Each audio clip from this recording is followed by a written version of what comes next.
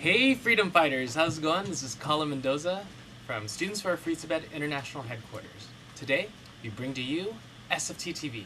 That's right, SFT TV is going to be your source for news, information, and updates about Students for a Free Tibet.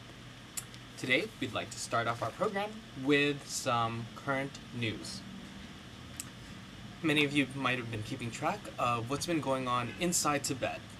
Current developments have shown that Runge Adak, a 53-year-old Tibetan man from Kham who protested on August 1st, was arrested, and according to the Tibetan Center for Human Rights and Democracy, 3 of his nephews were arrested as well. Our thoughts go out to Runge Adak and his family. This extremely courageous man and freedom fighter is a symbol of hope for all of us.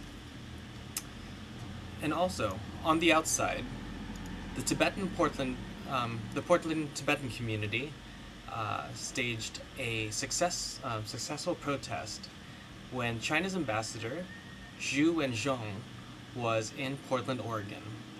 Over 50 Tibetans and their supporters showed up in full force to show them that Tibet will be free, and any of China's propaganda campaigns, messaging, whatever, will be countered with the truth.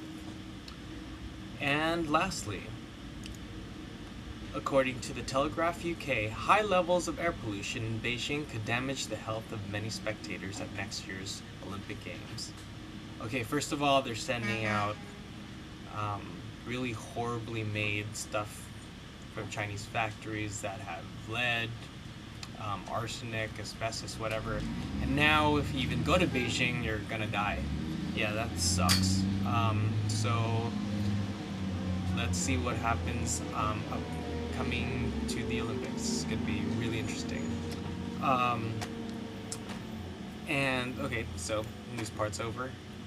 We'd like to feature a grassroots snapshot. So if folks want to send in a little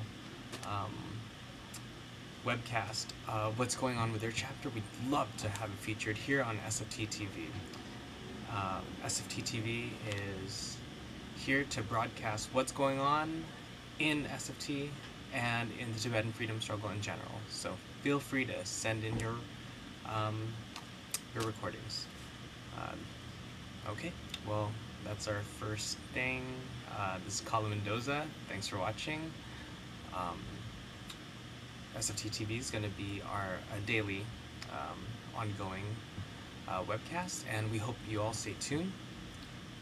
So we'll talk to you later, and peace and Momo grease. Okay, later.